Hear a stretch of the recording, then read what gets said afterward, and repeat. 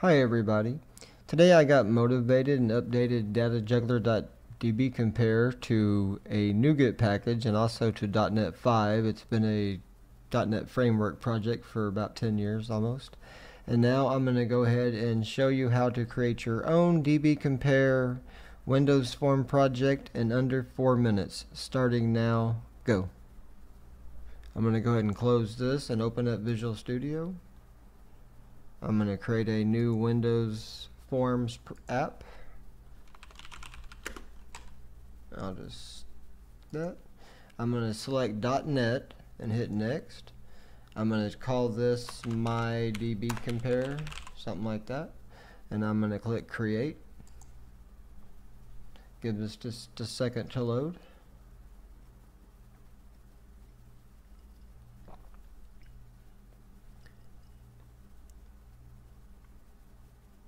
And now I'm going to close this and I'm going to delete form 1. We don't need it. Now I'm going to say manage Nuget packages for solution. I'm going to type in DataJuggler.DBCompare. Got a new icon today. I'm going to go ahead and install it, but before I install it, I've got to change this to .NET 5. I'll go ahead and save that, close it. And now we're going to install this into our little project here. Okay, now you'll notice these little instructions popped up here, and just for this I want to give a shout out to this person. I believe his name is pronounced Rick Strahl. If I'm wrong on his name pronunciation, I'm sorry, but he showed me how to create that little tab in a Nuget package when it's open, so big shout out to him, and I'll put a link to that in the description if anybody wants that. That was super cool, I thought.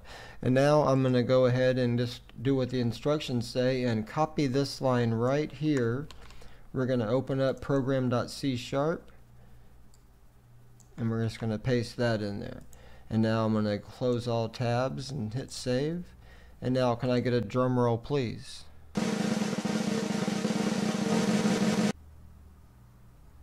Okay, and we're going to go ahead and hit start. Now the beauty of this is, in GitHub you had to go check yourself to see if there were any updates, but now you automatically, if you run this little app you just built, Nuget will notify you if there's any updates, so you can always have the latest version.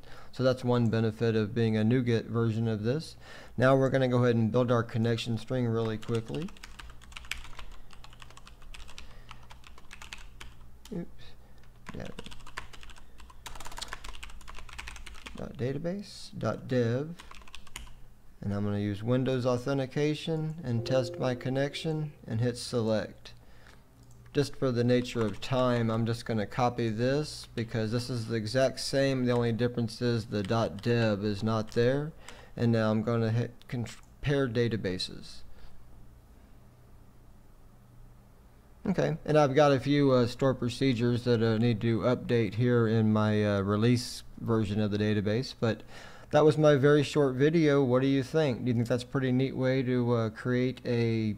First off, do you ever need to compare databases like your own test machine or your development machine against your test server or production server? This is a great way to do that, but also I think it's kind of cool to be able to just use Nuget and create an application in just a couple of minutes. So that was my short video. Thanks for watching.